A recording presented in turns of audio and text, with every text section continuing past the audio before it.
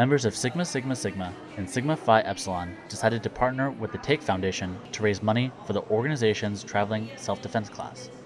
TAKE, the Ali Kemp Educational Foundation, was founded following the murder of Ali Kemp in 2002.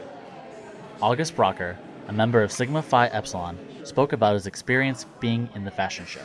I think it's important to, really raise awareness for, self-protection and everything, and it all ends up going back to a good cause at the end of the day.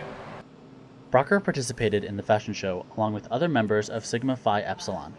The organizations raised more than $600 for the TAKE Foundation. The goal of the foundation is to teach women how to defend themselves from danger.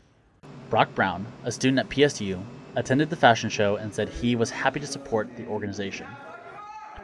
I was invited by one of my friends to go to the fashion show, and at first I really didn't know what it was going to be about. I kind of just went because I was invited, and it turned out to be a kind of like a self-defense foundation. TAKE is the foundation, and what they're doing is really good. I think that being able to teach self-defense to people is going to help in the long run.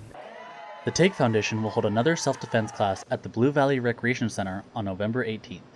Anyone interested should visit takedefense.org. For CAPS 13, I'm Domonic Santiago.